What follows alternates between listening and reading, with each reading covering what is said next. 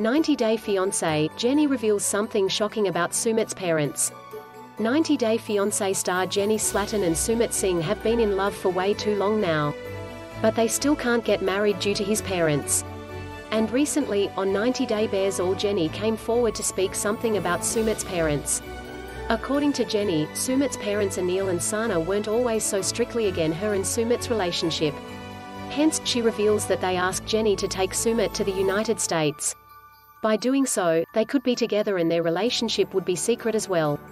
The couple desperately wants to get married. But Sahna treated her son to kill herself if they did so. Although Sumit was able to provide only a promise ring to his wife-to-be. While they wait for the parents to give their blessing to the couple. Jenny revealed some detail about them. Sahna preferred Sumit rather went to the US. Jenny said that Sahna asked Jenny to take Sumit to the United States. Not just that, but she even took the couple to the American embassy.